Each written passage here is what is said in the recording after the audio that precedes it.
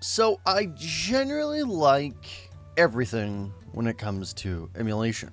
Granted, I have my own personal preferences.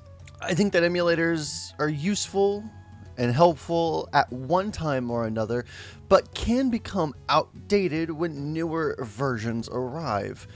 But I think I was recently proven wrong with MESS.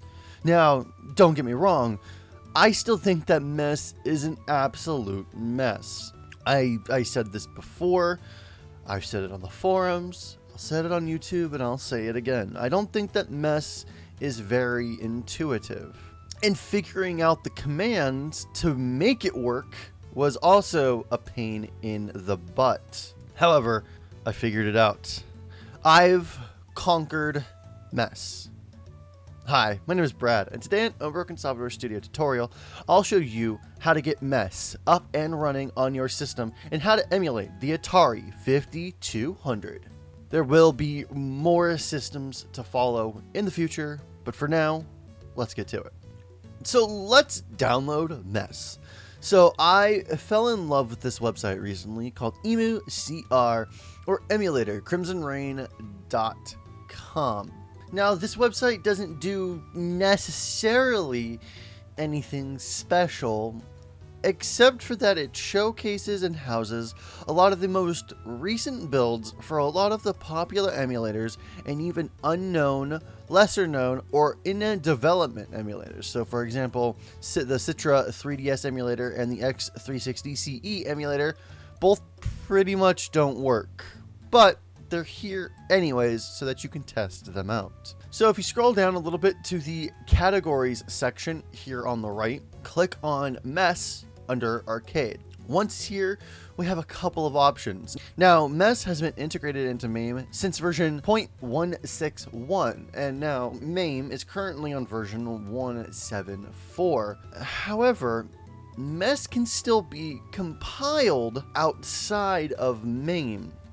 It's just that it's not compiled outside of MAME on the website, but other people can still compile it separately if they desire. And actually, I so desire to have it compiled outside of MAME. So you'll notice that it says MESS Get 2016-6.5.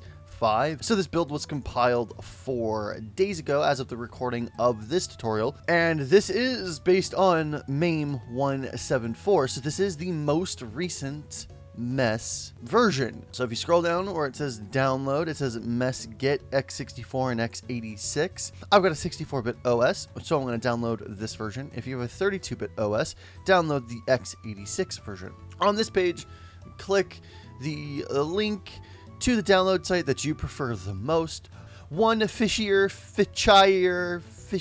This top one here, this one, and mega.co.nz are the two that I use the most when I see these links.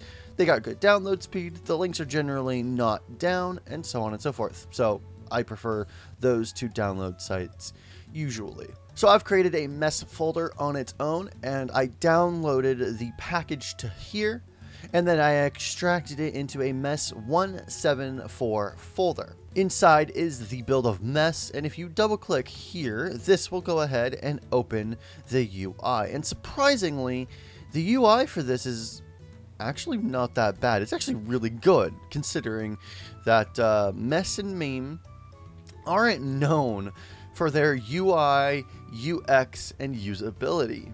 And that's generally the problem that I've had with MESS and MAME to an extent, but MAME actually works better than MESS, if that makes any sense. It's not as much of a jumbled mess. It's still kind of a mess if you don't know anything about it. It's got a steep learning curve, both MAME and MESS, but MESS takes it kind of a step farther, and I'll explain and show you why in a minute. But first, we're mostly not going to be using the UI in LaunchBox, but we do want to open it to come down here and configure options. Then you can come through any of these subsections here in the settings and change it around like you would want. Personally, let's open the video options. We're going to turn windowed mode on. We're going to turn start out maximized on, and we're going to turn GLSL on as well. I personally prefer Windows mode. You don't have to use Windows mode if you don't want to, but turning these on from the video option eliminates having to use extra commands. We're going to back out. You can change the sound options if you want, miscellaneous options, and we're going to double click on skip information screen at startup. So double click this so that it says on. This is also another common command line that people will use for MESS, and if you enable it here in the settings, we're good to go. Let's back out one more time, save configuration. Configuration has been saved, and then there is one more thing we need to change: configure directories. And I'm going to be configuring the directory for the ROMs folder. So you'll notice that I have two folders in here, the ROMs folder and another folder in which I was testing things out, so we can remove that folder. But we are going to add a folder, and we're actually going to go to where I have my MAME installation located. And you may be wondering why. Well, like I said, when MAME got to version 1.6.1, MESS was included into MAME. That means that any builds or any packs that you downloaded also included MESS. So if you download a MAME game pack, like if you download the MAME split pack from one of your favorite websites, the MESS BIOS are also going to be included in that pack. And we need those BIOS. We need to know where they're located so that some of the systems will run. Some of the systems don't need BIOS, but others do. So we're going to double click on this ROMs folder, which is where I have my MAME 174 split pack. I have it located in my MAME ROMs folder, and we're going to go ahead and add that to this. Now I double click on the ROMs folder, and then I just pressed tab to set the folder. So now the current ROMs folder is looking in the MESS ROMs folder in a MAME's ROM folder. So we're going to return to previous menu, and then we're going to save configuration one more time. And there you go. MESS INI should be here, and if you double click it, open it with something like Notepad++, and you can manually edit it here if you would like. You see here you can copy the same format and add more paths if you need to manually in the INI. You can change other directories. You can do lots of other things from the MESS INI if you choose to do so. But for me, we're pretty good to go. Over in LaunchBox, let's go to Tools, Manage Emulators. Now I've already got MESS added, but go ahead and click Add. Then you're going to type in MESS. You're going to browse to the location of where we have MESS downloaded, and you're going to double click on the MESS64.exe. Over in the associated platforms, since today we are going to be taking a look at the Atari 5200, go ahead and double click the empty space under the associated platform. So if you have some in here, or if you have a brand new blank associated platforms list, find the first blank one here and type in Atari 5200, just like I've got it. In the default command line parameter, go ahead and type in A5200 space dash cart. Your command needs to look exactly like this. And this is the secret sauce, so to speak, of how MESS works.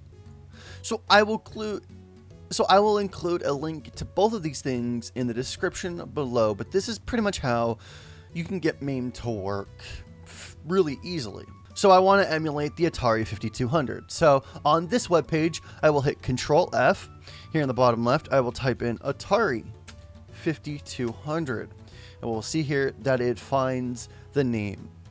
So here on the left, it's green, meaning that the emulation for this system is either acceptable or good.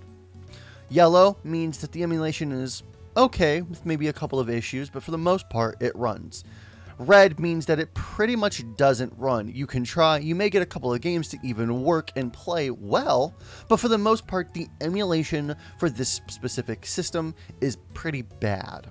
Here to the right of the name is going to be the name of the BIOS, is essentially what this is. So this means that this is just using the A5200 BIOS and that it is not based on any other BIOS.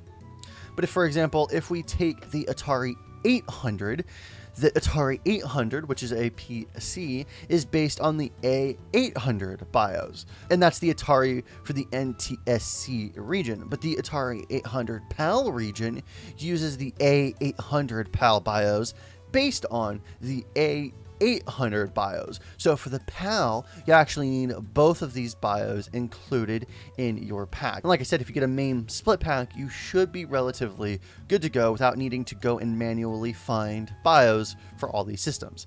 But in this case, we only need the A5200. This will also be in the description as well, but I found this by using the command line in Windows. I navigated to my MESS.174 folder, and then I launched the MESS64.exe file with the -list media command attached to it. And essentially what happened was it spit out this very, very, very, very, very long list of systems, media names, and image file extensions that are supported. So in this, we're going to hit Control F to bring up the find option in Notepad++. We're going to Control V to paste in A5200, and then we're going to find the next mention of the A5200. And there's only one, so it brought us straight to it. So we do know that this is the Atari 5200 because this is the BIOS name. We also now know that it uses cartridges. So we will also put in the -cart. That's essentially how I found out A5200 -cart with a space in between the two. But you'll also notice the Atari 800, for example, uses several different types of floppy disks.